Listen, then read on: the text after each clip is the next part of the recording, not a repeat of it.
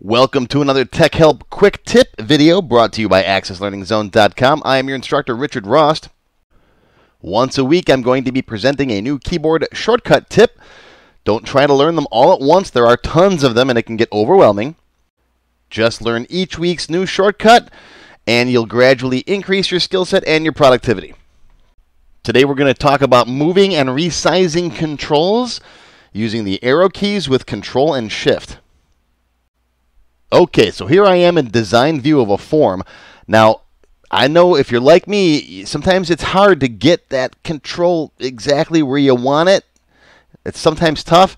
Set your grid up especially the way you want it, but sometimes it's easier to use the keyboard. All right, so instead of clicking and dragging. So with the arrow keys, just move the arrow keys left, right. Notice it moves the control, the text box, and its associated label if one's associated with it.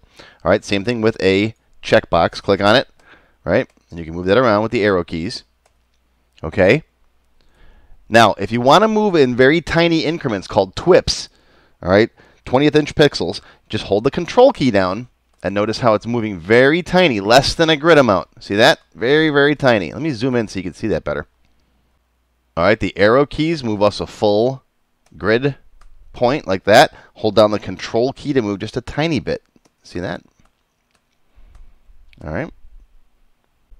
Now the shift key is for resizing the control. So hold the shift key down with the arrow keys and you can make that control wider. This only applies to the text box, or in more narrow like that, or taller and shorter. Okay, so sometimes that's easier than using the mouse. Now the control with the shift key resizes it in twips, little teeny tiny amounts. See that? I'm holding down the shift and the control key. All right. And if you mess it up and want to go back to where it was, just use the shift key by itself, and that'll put it back on the grid dots like that. See? Okay, so that's moving and resizing your controls using the keyboard. The arrows by themselves just move the control using whole grid amounts. The control key is for twips, and the shift key is for resizing. Right? So arrows by themselves move one grid unit. Control key with the arrows, nudge, one twip, that's called a nudge, right? A little tiny, teeny movement. Shift is to resize, and then Control Shift is to nudge resize. Got it? All right, there's this week's shortcut keys quick tip. I hope you've been using last week's tip, which was that Control comma and Control period to flip between design view and form view. All right. Again, only try to add one of these a week. So don't go and watch them all. It's kind of like when you see that big sheet that you could find in the store that's got all the hundreds of different keyboard shortcuts. Those are useless, okay, unless you know them all already and you're just trying to remember what one was.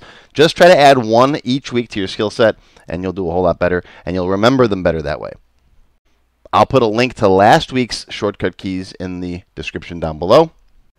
And, of course, for lots more tips like this, including my full Tech Help Q&A and my full Access beginner class, I'll put links down below as well. Thanks for watching.